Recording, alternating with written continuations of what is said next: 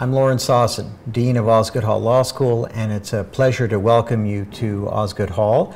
We think this is a phenomenal place to pursue a graduate legal education, and we think that for a few different reasons.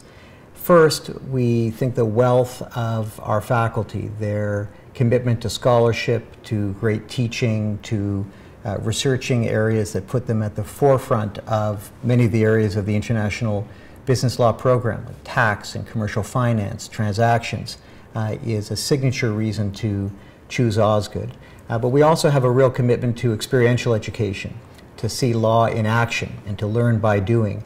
And for that, we've recruited some of the best lawyers and practitioners in the country to participate in the program, often co-teaching with the academics and together providing, we think, an unparalleled experience for students who are coming from around the corner and around the globe.